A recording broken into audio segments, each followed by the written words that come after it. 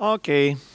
Hi, my name is Jakub Kubrynski. I work at DevSkiller, and today I want to introduce the concept of the infrastructure as code and how this approach or this pattern can be simplified by using the conventions. So first, wiki definition. So infrastructure as code is the process of managing and provisioning computer data centers through machine-readable definition files rather than the physical hardware configuration or interactive configuration tools. So generally, we want to describe the infrastructure, describe all the provisioning stuff in files that are readable for machines, not by clicking and using some interactive stuff.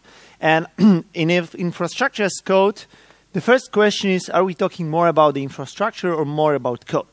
So the answer is tricky, and it's that we are talking more and we are caring more about code. Why? Because it's infrastructure as code, okay? So the form that we are trying to represent this infrastructure is more important than the product.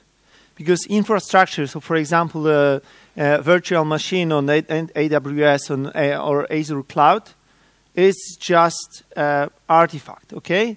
And we can achieve this artifact, create this virtual machine, going by many different ways. Some of them are good, some of them are better, some of them are really great. Okay, so we care more about the code, the form of describing this infrastructure, than this infrastructure itself.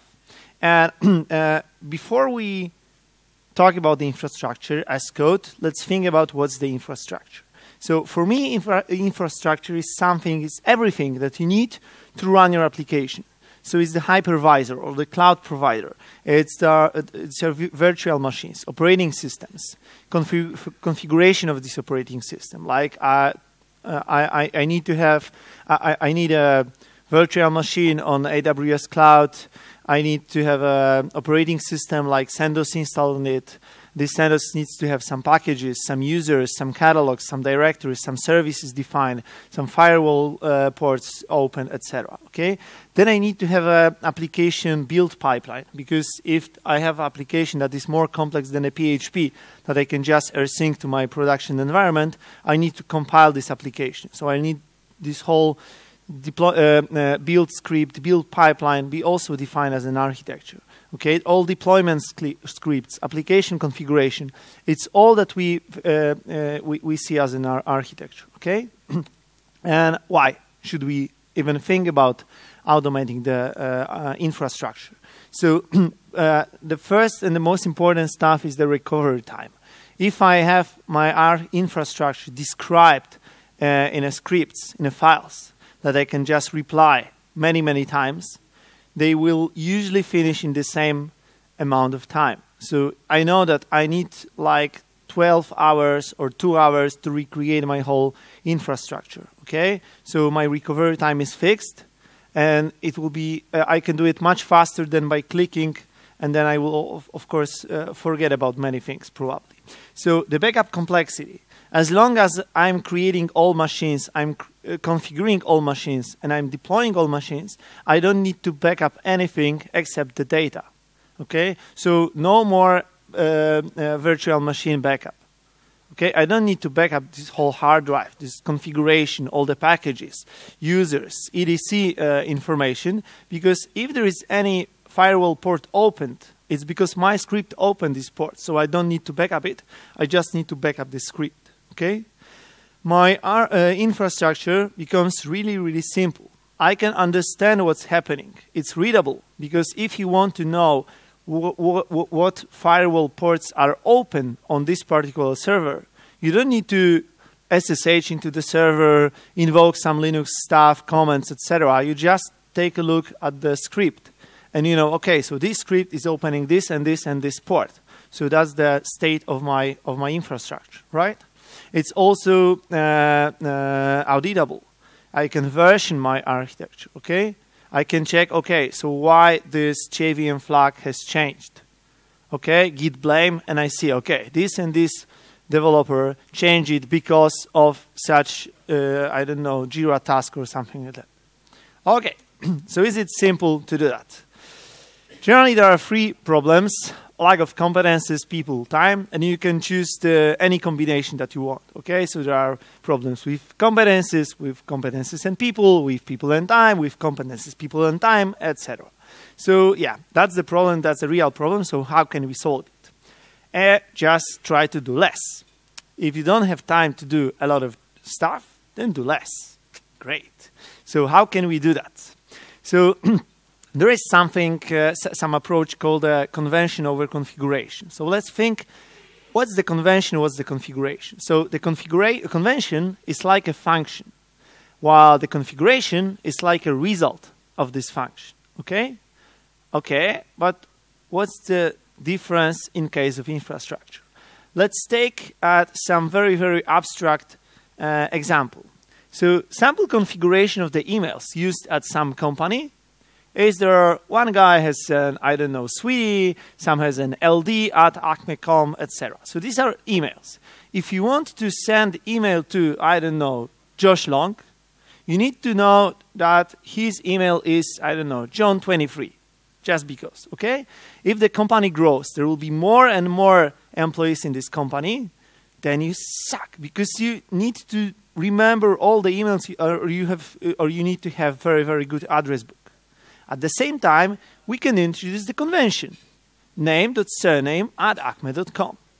And now I can ignore if I have like 2 employees in this company or 200 employees in this company.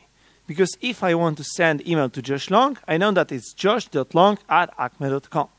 Because I know the function to generate the emails, so I don't need to know all the emails. Okay? So how it applies to the infrastructure. So how we can start with the infrastructure automating the stuff. So there are many people that think that you should start from the most easiest parts. And that's not true. Why? Because if I'm going to do anything like automate the infrastructure, I want to see the benefit of that. So I need to start from the most time-consuming things. Okay? Of course, I can, I don't know, automate the firewall configuration because it's easy. But how often do you configure the firewall? Once per, I don't know, 3 months, 6 months? And how often do you deploy application? Like 20 times a day, 30 times a day? So we need to start with this one. Okay? Okay. So we know that we need to start from the most time-consuming things. Now let's think about how conventions can help us do it easier. This is the artifact configuration. We have 3 applications in our company.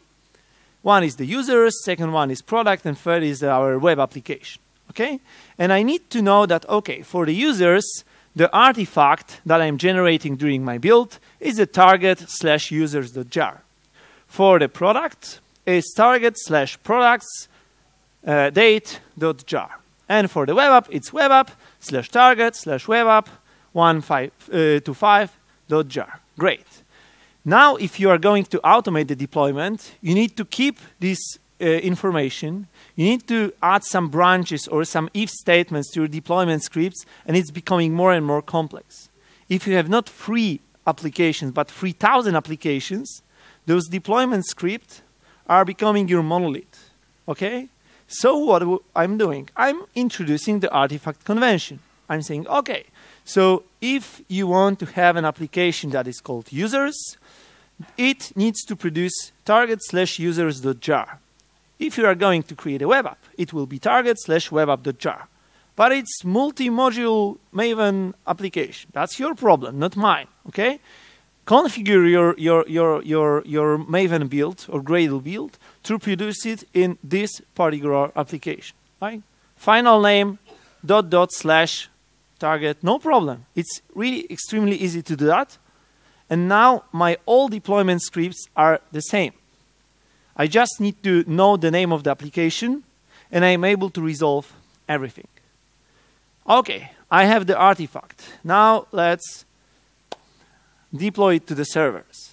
Okay, so for users application, the name of the servers are dependent on the last cities I visited with my wife. It's so romantic. I have a Chicago, New York, Miami, and I know the whole story behind those servers. That's great. For products, a friend of mine is he loves mountains, so the Everest and K2s. for the web app, they really like music. So we have Red Hot Chili Peppers and Beatles. Great. But how should I know that users are deployed in New York and Chicago? I don't know. I have no idea. So we can do some more simple infrastructure. Say that, okay, so the name of the server will be the name of the application, index of the server, .devox.pl. So now, where should I deploy users' application? Maybe to users 1, users 2, users 3. And products, maybe products 1.devox.pl, okay? So no more problems. If you know the name of the application, you know the name of the servers that this application should be deployed, okay? And it also applies to any other stuff. So let's say that it's our infra configuration. I know that the virtual machine with such identifier uses such disk, uses such security group, and such subnet. Great. I need to put down and write down all those IDs to be able to manage it. And we can create the infrastructure convention. Okay? And let's say that we want to use the subnet, and subnet will be Devox, prod, West Europe, subnet, APP. We'll also have a security group for VPN component that will be Devox, prod, West Europe, security group, VPN. We'll have a disk that will be Devox, prod, West Europe disk for the VPN machine number 1. And we'll have the virtual machine that will be Devox, prod, West Europe, virtual machine for the VPN number 1. Okay? So we have a convention that is described above, like that is Devox, environment, region, name of the component, or name of the element, like the virtual machine, security group, network interface, then the name of the component, like VPN, and the index. Okay? Great. So why it's cool? First cool thing is that now I don't need to put down all the IDs, because I can recreate the particular name of particular component based on the context. If I know that I'm provisioning the first virtual machine for VPN and a prod environment in West Europe, using the convention, I can generate all dependent components. Why it's cool? Because should our load balancer use the public IP address? Normally, I would need to configure that, hey, if you are creating this load balancer, please remember to define a public IP or something like that.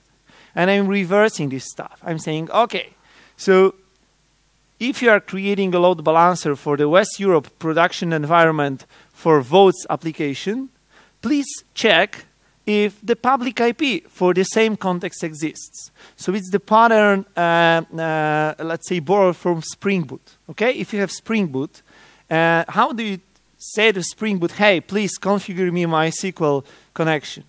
You just add the MySQL driver to the class path. Okay, how can you say to Spring Boot, hey, I want to use RabbitMQ? You just put RabbitMQ to the class path. And that's the same here. How would you say to load balancer that, hey, please use the public IP? Just put the public IP on a class path, so on the context, right? How should we say that, okay, if you are provisioning this virtual machine, please bind it to the backend pool of this particular load balancer? Easy. I'm creating the virtual machine, and during the provisioning of this particular machine, I'm checking, I'm asking the cloud provider of virtualization provider, hey, could you please tell me if such and such load balancer is defined? If yes, maybe load balancer for votes is defined because I should use it. So I'm using it automatically, okay?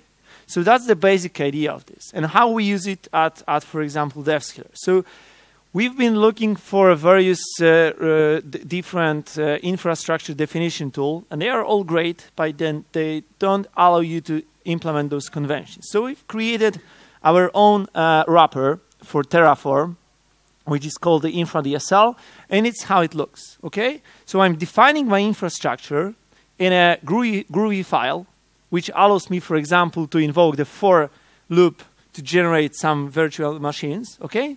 And I'm creating a catalog for prod environment of Devox in West Europe. And I'm saying, here is the availability set. I know what will be the name of this availability set because I'm generating it. So it will be probably Devox, Prod, West Europe, catalog availability set. Then if I'm creating a network security group, public IP address, of course, then I create a load balancer which checks, oh, there is a public IP address, so I will use it, okay? Then I'm creating a virtual machine which says, okay, I'm a virtual machine. Is there any availability set available for me? Yes, okay, so I'm using that, okay? Is there a load balancer? Yes, it is. Okay, so I'm binding to a load balancer stuff, okay? And do you think that such wrapper is hard to implement? So I think that our wrapper, which covers AWS and Azure, is like 3,000 lines of code, maybe 5,000. That's all. It's something that you can write in 2 weeks, okay? And it's generating the Terraform, which is a company standard or industry standard that you can use simply, okay? And if you would at any moment say, okay, I don't want to use those conventions, doesn't work, you still have the generated file, Terraform file, that you can still use, okay? But the idea that we don't want to use this raw Terraform data is that we want to have those conventions generated. And the difference is that if we have, for example, 500 lines of Groovy DSL, it generates around 6,000 lines of the Terraform information. Why? Because there are no relations between the components, because those relations come from the convention. There are no names, etc. Okay? So for any component, we don't need to put the information about the region, because we know that all components are in the same region, so we can put this information automatically. Okay? So generally, if you want to go with the infrastructure as code pattern, then remember that you need to start from this most time-consuming thing and simplify the infrastructure, because if the infrastructure is simple, then it's easy to automate. If it's easy to automate, you can do it, and you will spend less time doing that. Okay? And that's all. Thank you very much. If you will have any questions, just catch me here.